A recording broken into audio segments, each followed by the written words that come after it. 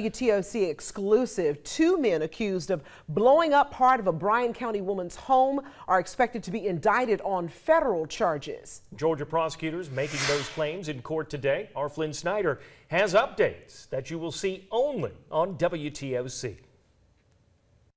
Well, state prosecutors say possible federal indictments in this case could come as early as January. 33-year-old Caleb Kinsey and 36-year-old Stephen Glosser face 2 counts, including unlawful possession of an explosive and first-degree arson. The 2 are accused of causing this explosion at a Bryan County home on Demrys Lake Lane back in January. Glosser's lawyer was in Bryan County Superior Court to ask a judge for a bond hearing when a prosecutor made this claim. The feds have changed their mind. They intend to indict each of those defendants in January of next year. I asked Glosser's lawyer, Lloyd Murray, about the possibility of federal charges. I was getting ready to proceed here in the Superior Court, but it looks like we're going to end up in federal court. Several agencies, including the U.S. Bureau of Alcohol, Tobacco, Firearms, and Explosives, helped with the investigation. Prosecutors say Kinsey is still being held in Louisiana, where he was arrested. Glosser pleaded not guilty back in May and is being held at the Bryan County Detention Center, according to jail records. We talk a lot.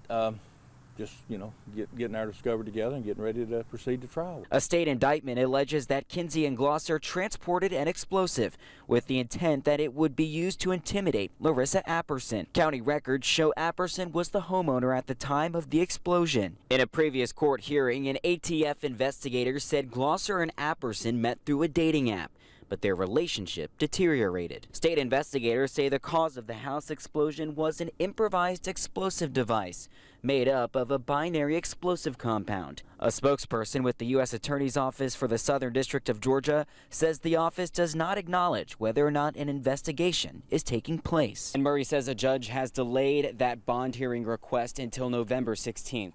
Reporting in Pembroke, Flynn Snyder, WTOC News. Also, some